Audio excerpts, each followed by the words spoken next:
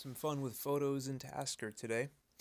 We've got a simple PhotoDump implementation.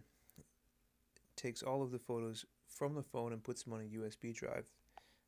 As soon as the USB drive is inserted and mounted, pushes over to Tasker to copy them onto the USB drive and then delete the ones on the phone, so you can go straight back and start taking more pictures and videos as soon as you hear the beep.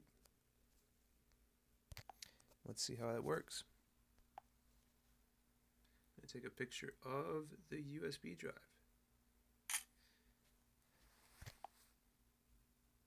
And then, let's see that, there it is. I'm going to insert the USB drive into the phone. The phone is going to recognize it. And there's the beep. That means the picture is no longer on the phone and it has been moved over to the USB drive. And there it is. Good to go.